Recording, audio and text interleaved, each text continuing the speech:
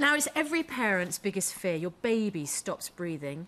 You manage to call an ambulance, but it's still on its way. This is what happened to Joe Payne just before Christmas. But luckily, PC Steve Norton was on patrol in the area. He grabbed baby Harrison in his arms and ran with him in his full-body police armour to the nearest A&E department.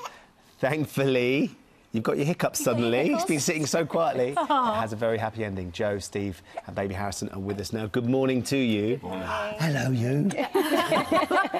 Joe, what happened to baby Harrison that day? Well, Harrison was actually born at 26 weeks. He was born very, very premature. So spent the first part of his life in hospital. When I brought him home, after 2 days, I was checking on him and he was unresponsive. I went over to his cot and popped him on his side and he projectile vomited out of his nose and mouth. Oh, goodness. I picked him up immediately and then I noticed that, you know, with a 4-pound baby you have to look really hard to see if they're breathing. And I couldn't see him breathing. You know, his eyes were still. So I placed him on my bed and I started to perform CPR, which I'd been taught in hospital maybe about a week before I brought him home. And you called 999? I called 999 at the same time of trying to do the CPR. Harrison, thank goodness, you know, started to breathe. He coughed and started to shallow breathe. And with that, I immediately ran outside, and that's when I was met with PC Steve Norton here, who was fantastic. And Steve, you were in the area and got the call from the operator. Yeah. And you turned up, and what happened? I met Jo outside on the footpath, and she just sort of trying to assess the situation, and she just sort of handed him to me and just said, "I don't know what else to do." Unfortunately, you're quite close to a hospital, so you're thinking, am I waiting for an ambulance? But actually, Steve, you took it on yourself. You thought, do you know what, I'm going to get to the hospital before the ambulance is going to get here. Yeah, that was the decision I'd made. I couldn't see an ambulance arriving. I could see the hospital from where we were, and I thought, I've got to do something. And you grabbed him and started running?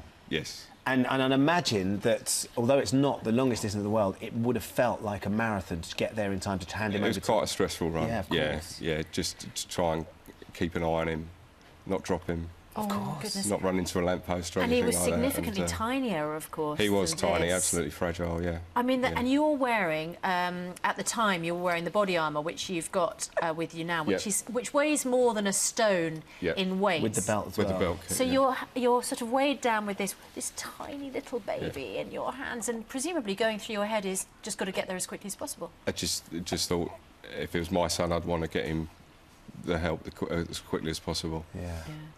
So it was a calculated decision. What did you think, Joe, when you've handed the baby over to Steve and then he runs off? Because you're still at home by then. You've got to then get yourself to the hospital, of course. I mean, he's a police officer. I wasn't handing him over to any... I just knew that Steve would, you know... I mean, he was amazing. He acted like a dad that day. He just...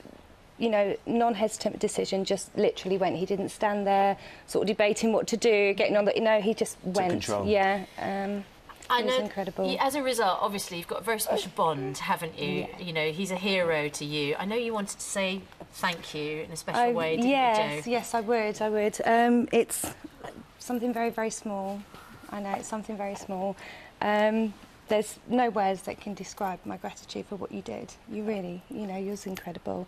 It's just a little key ring from me and Harrison. That's absolutely and fantastic. It's got an inscription on the front and the back saying forever thankful, which we are. Thank you. You're more than welcome. Thank you. Cheers. There you go, Steve. It's all in a day's work, I suppose, in many ways, but what you managed to do will never be forgotten by these two here, and it's lovely to see what a lovely relationship that you're going to have. Yeah, I regard him as a friend now. Yeah, which Thank is you. lovely to see. That's fantastic. Thank you so much for joining us this morning, and it's lovely to see Harrison looking so well. Is he doing really well now? He's doing it. It's unstoppable. He Is he? really is unstoppable. That's what we want to hear. He's just everything and more. He really is. He's been a fighter right from the start, and I'd just like to sort of say to anybody, new mums, anybody, just, you know, take a CPR course. Yes. You know, it really is worth it. Your local nurseries do it.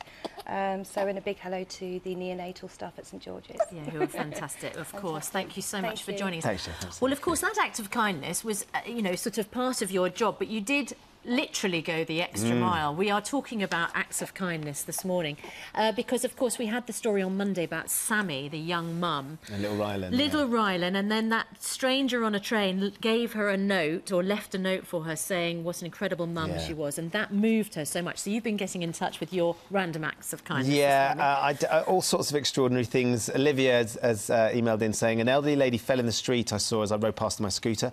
I stayed with her till the ambulance got there. She then wrote me a beautiful letter and invited me round for tea.